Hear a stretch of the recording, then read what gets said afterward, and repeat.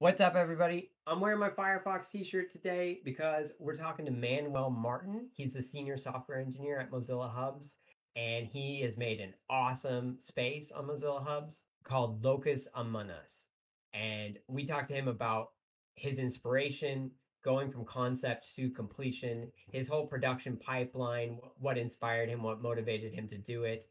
We also talked to him about the use of open source software and his ideas on whether it's a good idea to generalize or specialize in these different creative fields. And it was a really great time. We actually had a lot of the Mozilla Hubs team there, which are like royalty, and it was a really awesome experience. So check it out. Let's get started. This conversation, as with all the others in the series, is brought to you by Utopia VR.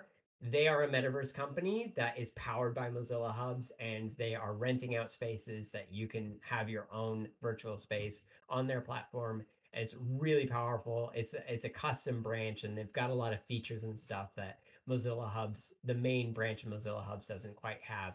So really cool company. Mozilla is a really cool company, and this was a really awesome conversation. So check it out.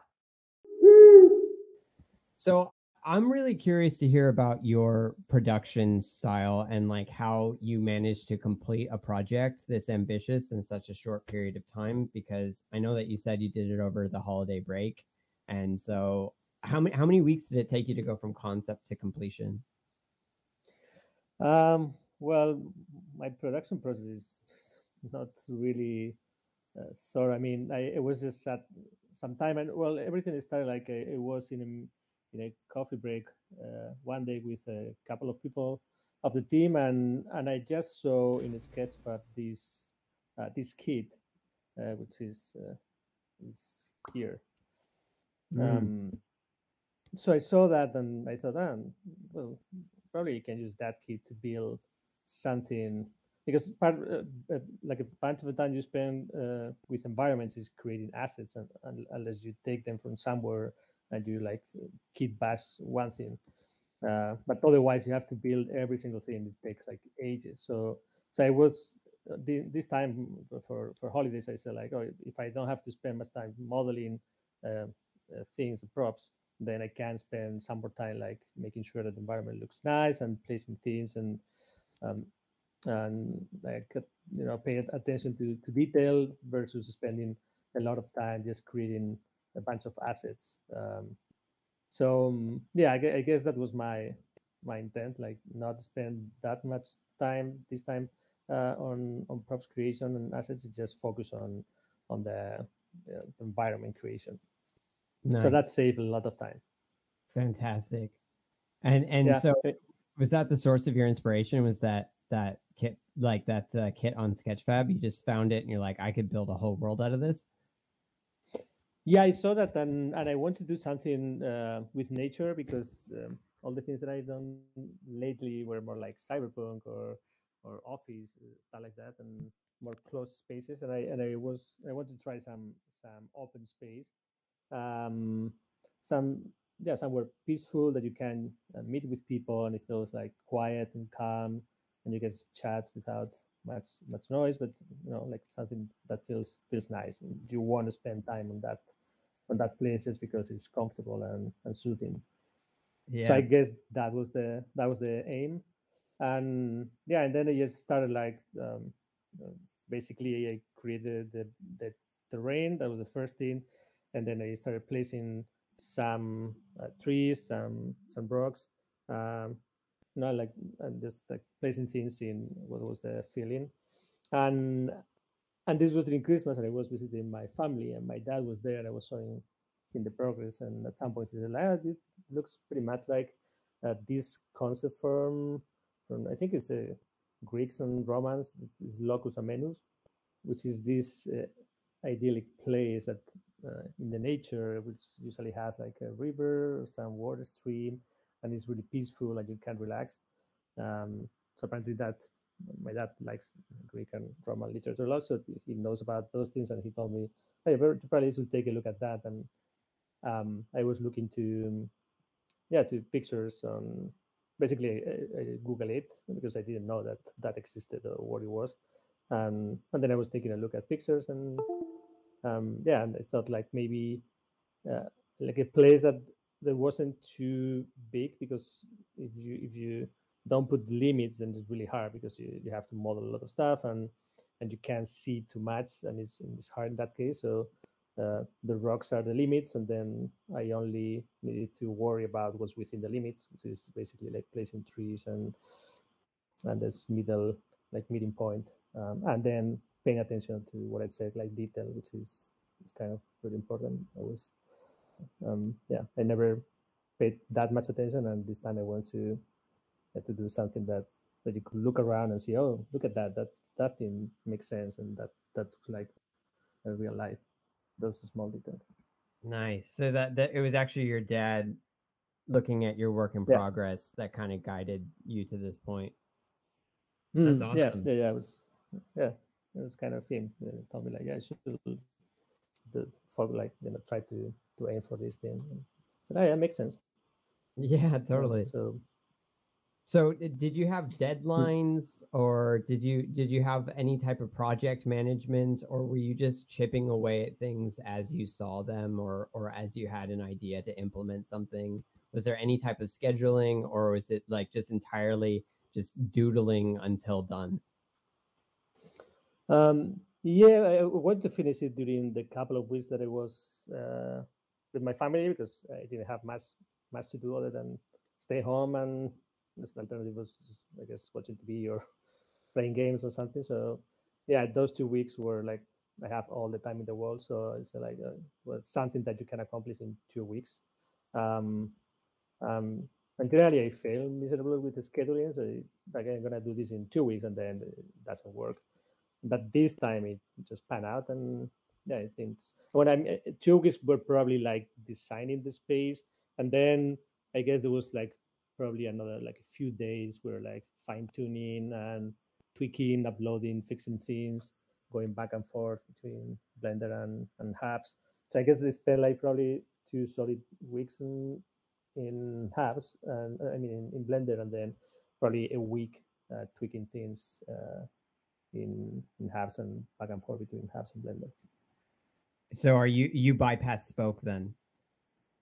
Yeah, that's another thing that they want to try. The other goal for working on this environment was choosing the Blender workflow, because I before that I hadn't really used it that much, and yeah, I want to look deeper into it, see things that we might how we might want to do it a different way, or what things artists may will be interesting from an artist perspective for to be able to work from Blender and directly publishing into Hubs. So I want to get a bit like dive deeper into that workflow to have a better sense of what we need to work on that side.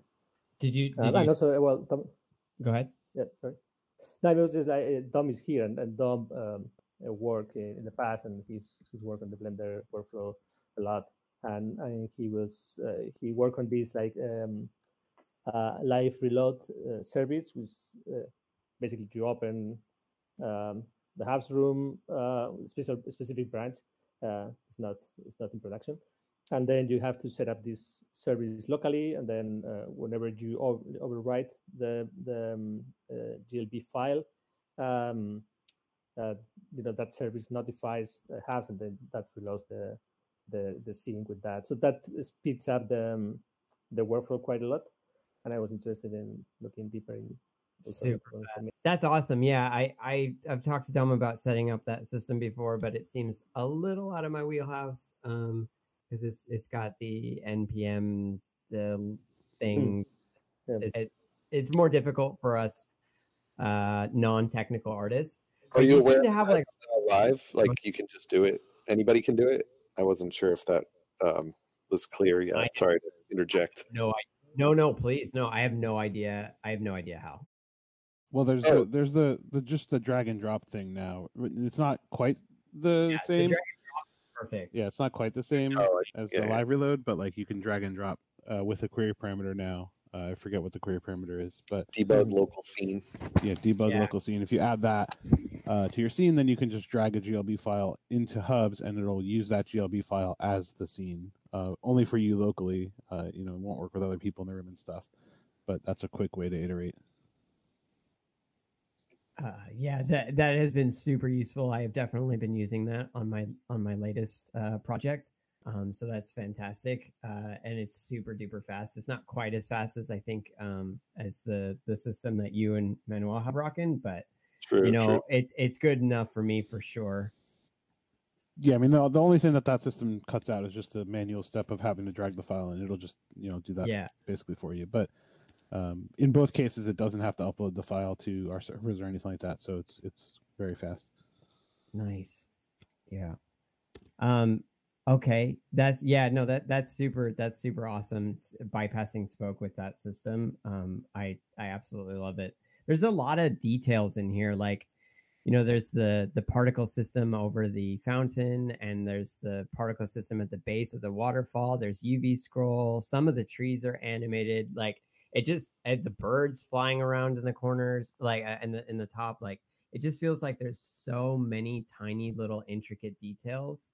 And I'm wondering, like, what was your process to implement these? Like, how did you come up with the inspiration to move the trees, and did you rig the tree yourself? Like, how did you decide what you wanted to bring into the scene and what you wanted to work on?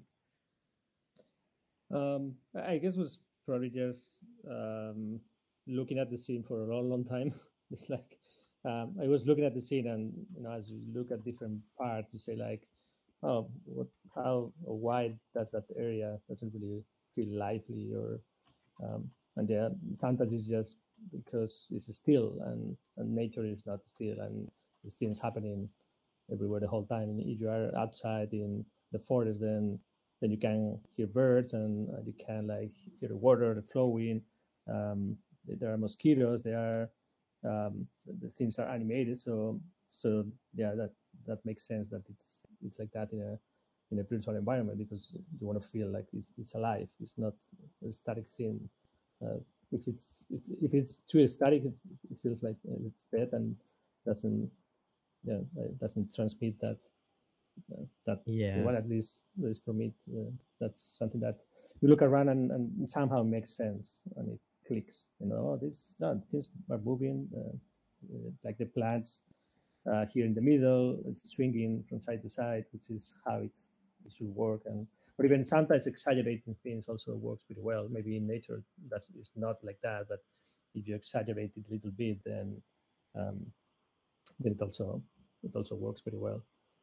So yeah, it's basically the process was like looking at it like every day for a few hours and thinking, and sometimes just came up like, oh, I'm gonna add this, see how it works. Oh, yeah, it works well. So that's one thing at a time. It wasn't really like planning. I'm gonna add foam, and then I'm gonna add particles here, and then I move everything. It was just like looking at trying to add things to make it more lively.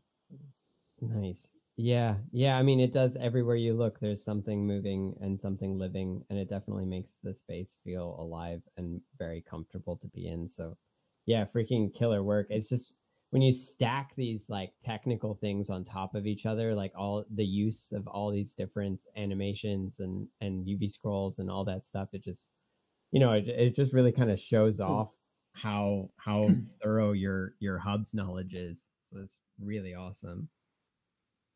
Yes, although this is like texture wise doesn't have much. Is basically a color palette, so it's like a few colors and gradients, and everything is mapped there because basically well, it was done that way. I mean, the kit that I used was already created that way, but in the past I always do that because it's just faster. Like I'm lazy, and as I said, if you want to focus on every single aspect, like creating the assets and the texture, is a long process and takes a long time. So it's just a way of being just lazy and like finishing the scenes a bit faster than if you have to do that, because usually you have to bake a lot of stuff, or you have to go to different tools. UV map everything specifically so the textures don't stretch, and you optimize the texture space, and you use maybe substance, and then it's a long process. So using the color palette and then adding all that layer of texture information using lightmap or an occlusion map I think it works pretty well. Well, for depending what you are aiming for. I mean, for this type of environment, if you're looking for something realistic, obviously that's not going to work. But that wasn't that wasn't the purpose of this scene. So you did use Atlas textures, or is that just what the default came with on the kit? Because not everything is from the kit. Like these hedge stones, arches aren't from the kit, right? Like, so there's a lot of stuff that you built yourself in here. Yeah, there are a few things that I built. Most of the things are, but there's some things that obviously the kit doesn't have everything. So you have to create some, for example, this pond in the middle, all the thing in the middle, the columns and all that made it, and then the mountains in the back, the clouds,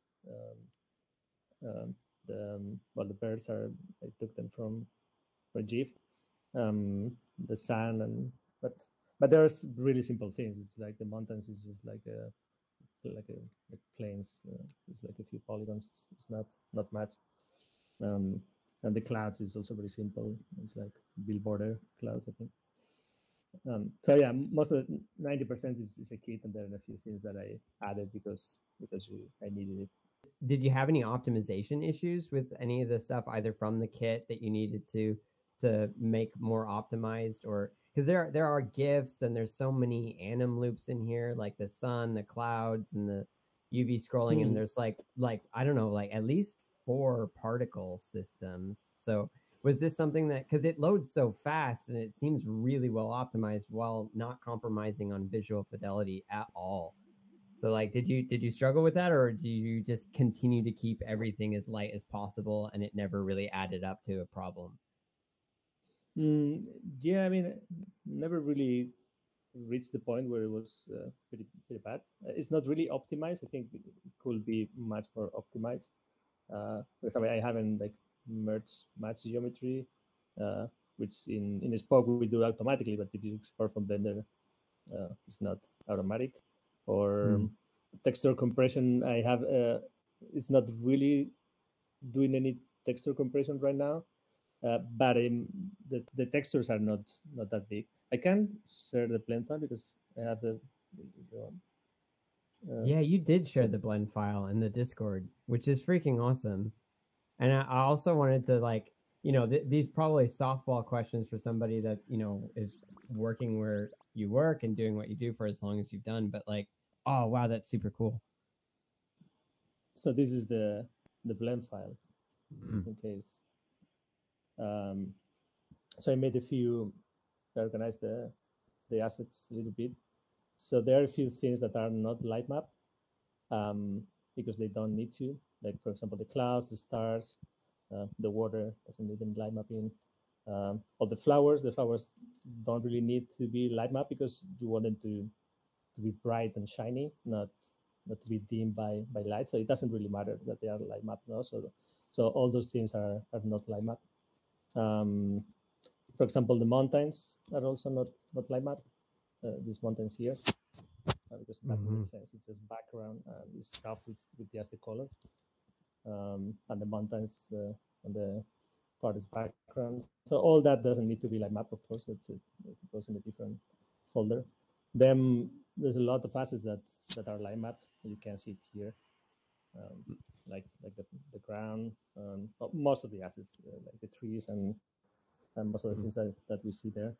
Well, this is just the different armatures and animations that I created for the trees mostly.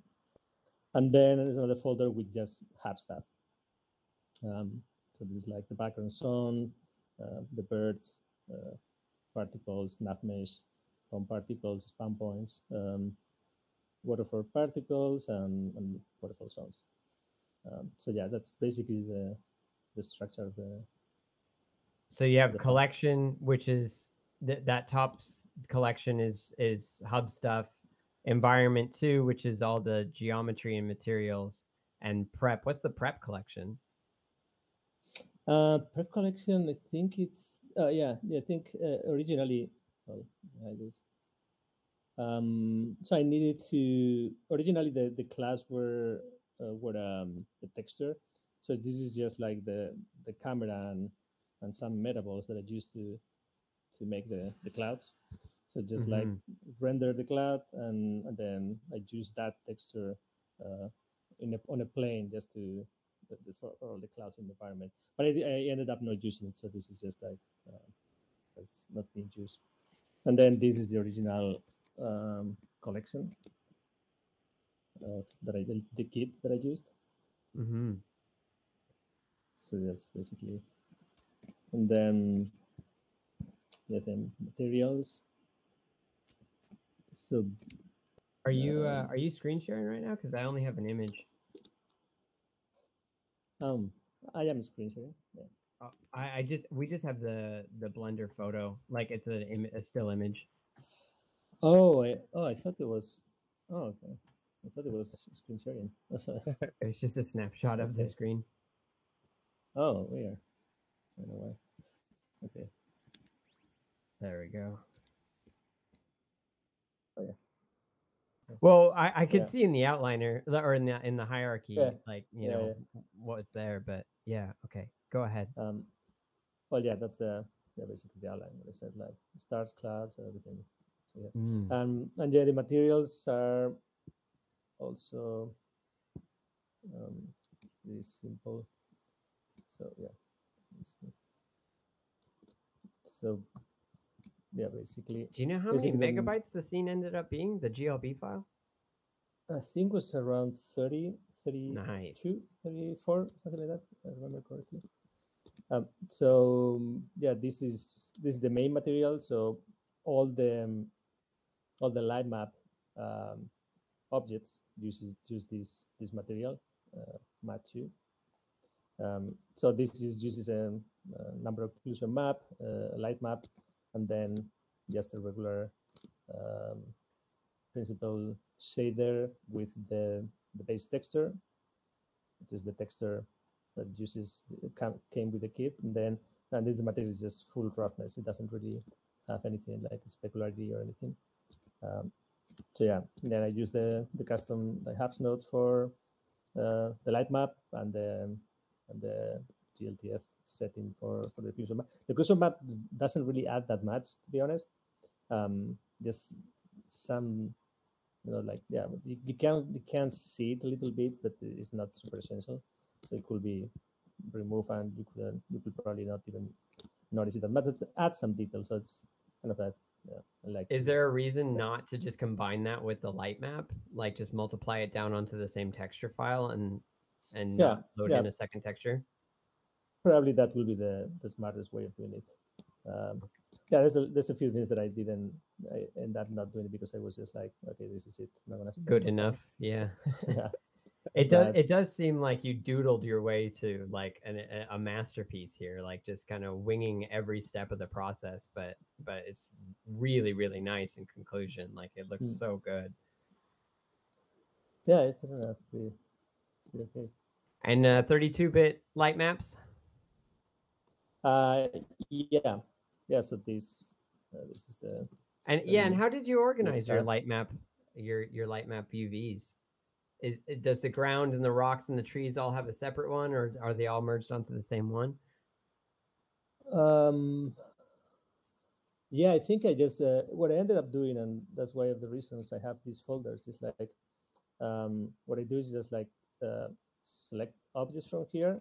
So when you have it in the collection, you can quickly select everything.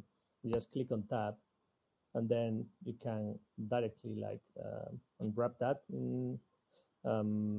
I didn't use the line map unwrapping because that's really messed up the seams. Then when you end up having these small faces and then the line map like they're terrible. Call it like blends like leaks outside, and especially when you after that you denoise it, then you can see all these seams in real time. So it doesn't really work that well. So I ended up like doing a regular. You see so this is just the regular like unpack. I think I had to.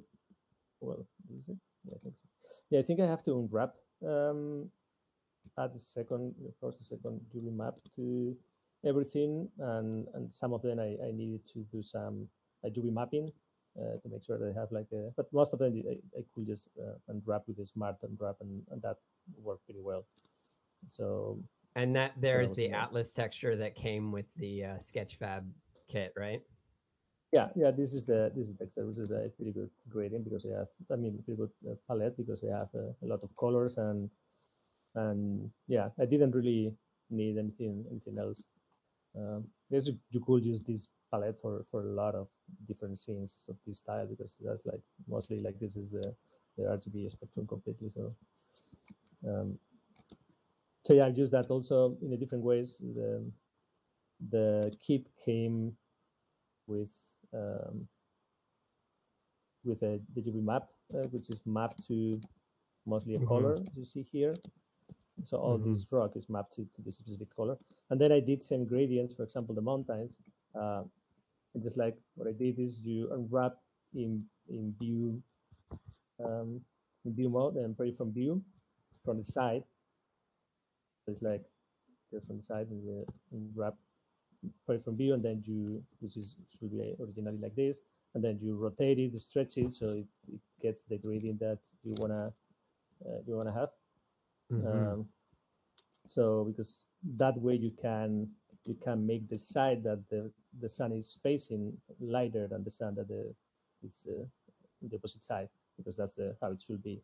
The sun should be hitting on the mountains on this side brighter than on this side because the sun should be behind. So yeah, so that type of gradients are also kind of nice. Yeah, it's beautiful. Yeah, did you have fine art training or any type of art experience, professional art experience, like before joining the Hubs team? Because it seems like a very. No, I always liked it. It was and I used Blender for a while, and I really like it. So I was doing it. Yeah, like a hobby for quite a long time. And yeah, so basically that's not. Got a good understanding of. Yeah, you've got a good understanding of visual hierarchy and color really usage, nice. And yeah. Well, so, I mean, this scene turned out to be pretty good. I mean, I'm pretty surprised of this scene. It's not that everything I do looks like this. It's just like I did, and I'm kind of surprised that it turned out to look so good.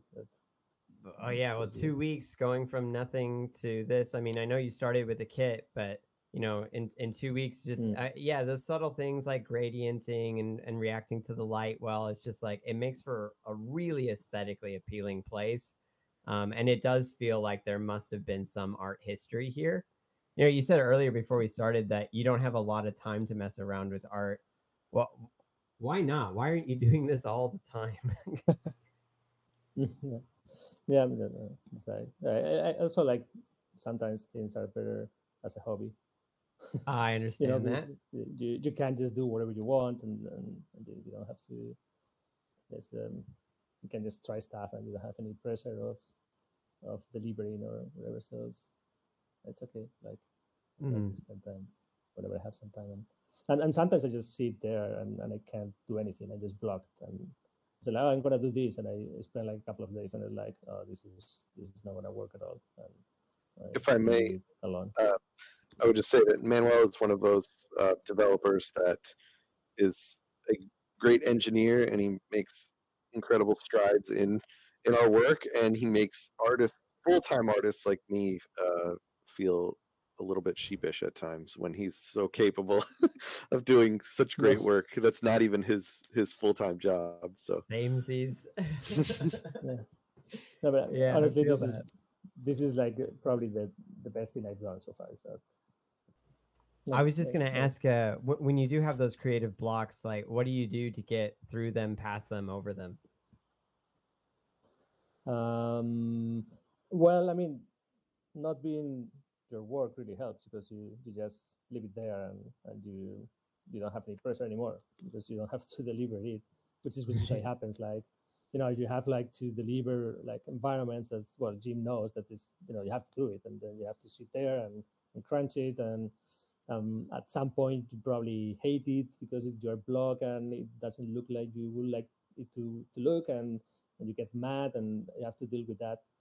When it's not, it's just something that you do for fun, then just you leave it sit there for a while, and then you don't feel any pressure. So sometimes that's even helpful because you just forget about it, relax, and then at some point you're like, oh, I'm gonna go back to that, and I'm gonna try this, and works. So yeah.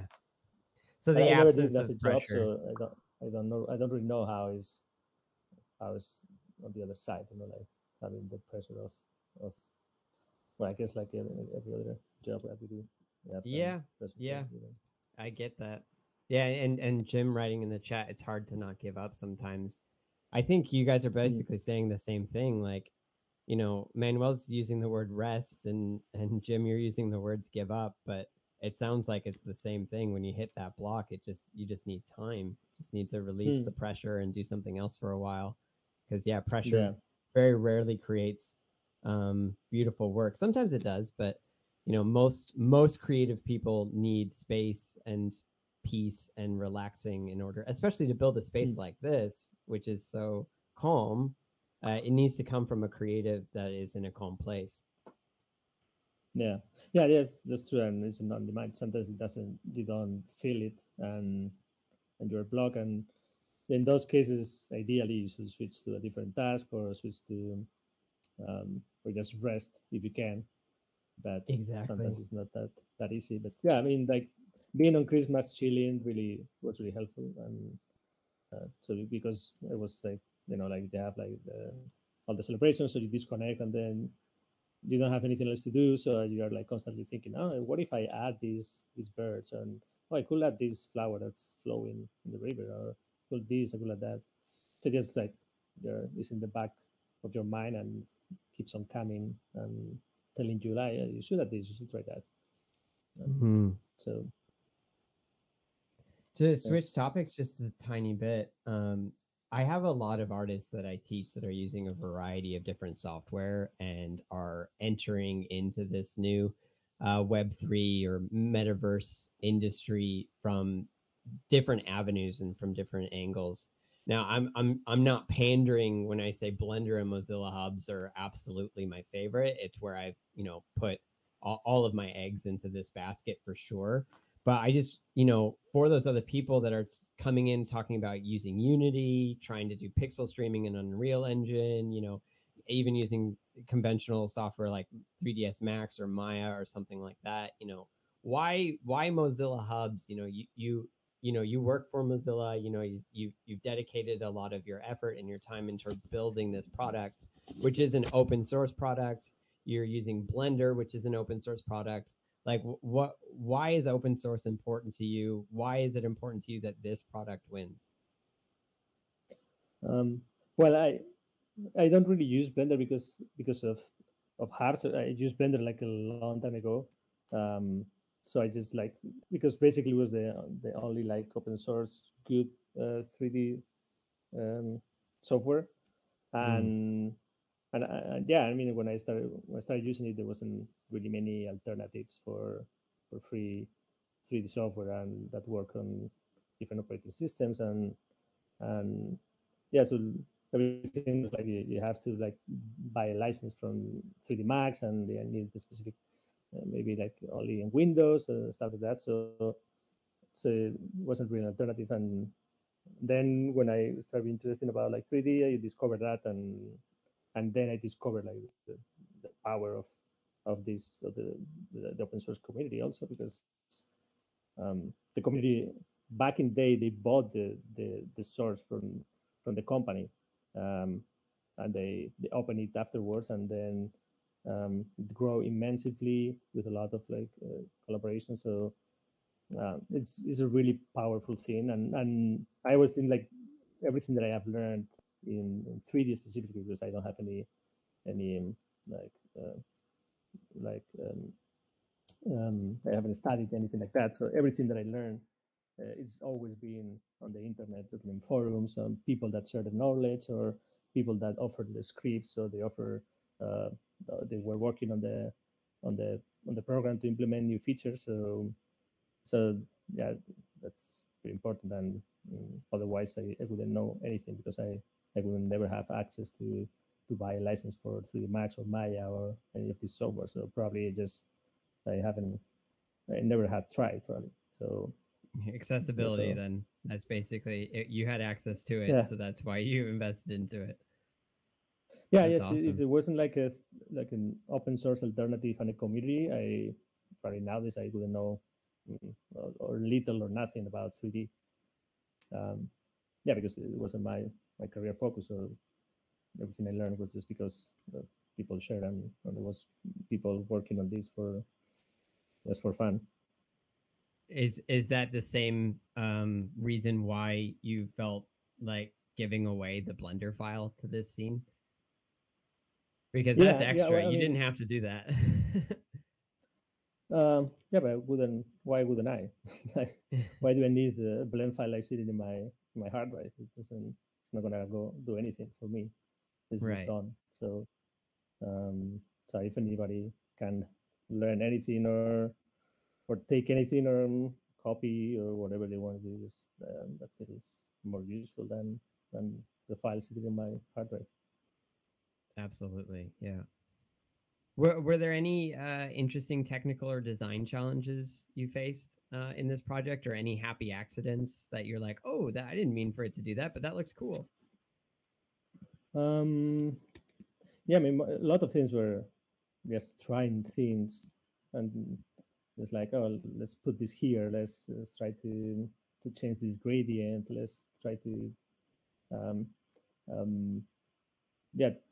Also, like the way I don't know much about environment design, so blocking, all these things that you hear people talk about, like, oh, block first, don't focus on the detail first, because then you end up with a really complex small corner of the scene, and then the rest is empty, and then you have a lot of work to do, and you're desperate. So blocking from the beginning, having the sense of the space and the light and the palette, all those things I think are important, and if you focus on that early, then that's going to make things much easier. But not many challenges, because I knew most of the workflow. I'm working with Blender and Hubs and the components that we're using, and so that was pretty much pretty straightforward. Wouldn't say like there was like anything very. It was just slowly working on it and moving towards the goal. Awesome. Yep, I totally agree. Starting, with fundamental shapes and then working your way up in detail is definitely a good production workflow. It's like the only production workflow, or as you said, you get a really detailed corner. But now that I see this script, this is one thing that I do like a couple of scripts, because there's one thing that annoys me a lot about how Blender works, that sometimes you click on an object, and then you go to UV editing, and you change, because you need to the selected light map, and you change to UV map, and then that object changes the selected light map.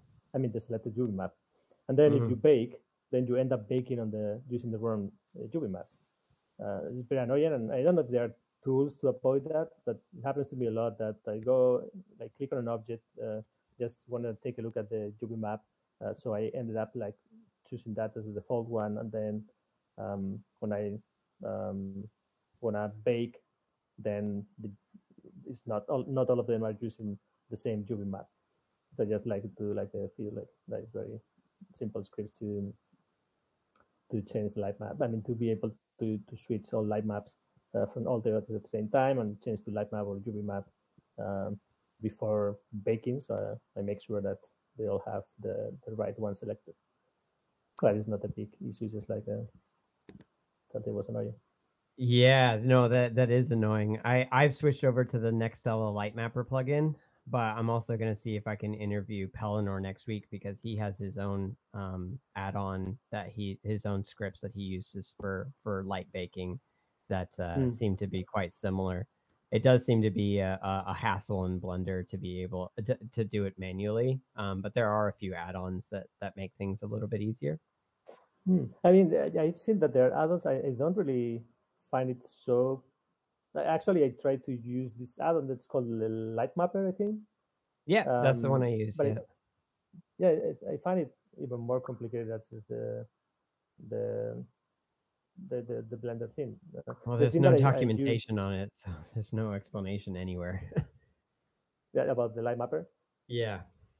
Yeah, that's also a bit. I also like it's a bit buggy. I think it's not super maintained.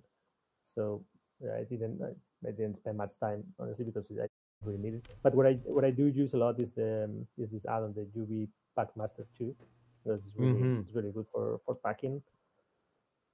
So yeah, that's the add-on that I usually. I haven't used UV Packmaster, but I've heard that it's very good, and a lot of people in the Hubs community are using it. So I should probably get on board. Connor, currently your documentation on the Lightmapper is like the go-to. there's not much else. I used it a bit when I was trying to figure things out. So thanks for that.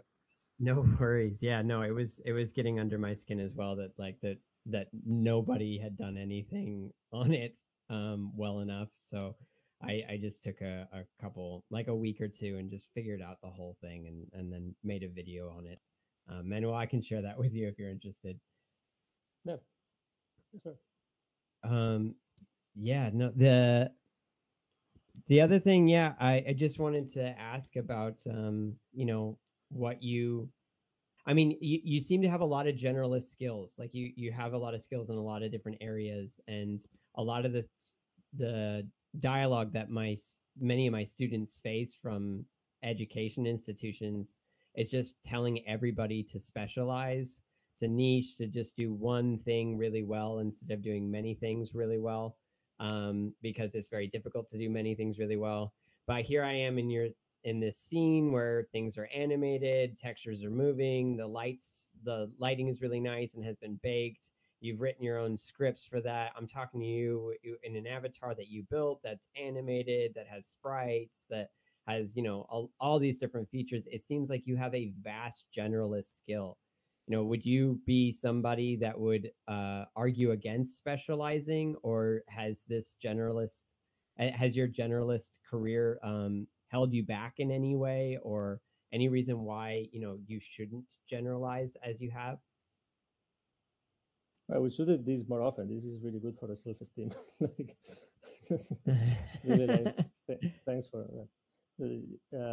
I don't know. I mean, I guess maybe also a bit of a master of none. I mean, I do like a lot. I don't excel on any, but I do things that I like. I guess it's just a matter of I'm curious about certain things, so I just I like it, and I mean, if you like something, you like something enough, you will end up getting into it and spending time working on it. So the generalist or specializing, I don't know. I guess for the industry, probably it's better to specialize unless you are extremely talented artist or developer, and then you work on the very specific things. And on everything here we have Dawn, which basically does everything on apps. You can do all sorts of things, from back to front, and from graphics to everything. So it's I guess that's the ideal case where you can do everything. But I know whatever works. I guess whatever works for you, whatever you feel comfortable, you want to focus and put effort and time on it. I think that's what you should do, wherever you feel comfortable and you feel you're excelling. If it's in everything because you're super talented, that's okay. If you want to focus on some specific thing because you are really into that and that's where you want to spend most of your time, I think that's how it should be. You shouldn't force yourself into I need to learn everything just because this is how it's supposed to be. So you've basically just followed your curiosity, and that has led you to this big range of skills. Yeah, I guess jumping from thing to thing, and after a while, then you learn. But I say I don't think it works if you force yourself into that. Like, oh, now I need to maybe you are like an artist and say like, oh, now I need to force myself to program. If you are, I mean, if you are curious about it, then it's gonna happen naturally because right. Probably curiosity is gonna take you there at some point if you are curious enough and or you enjoy that. But otherwise, it's gonna be like not a great adventure. Right.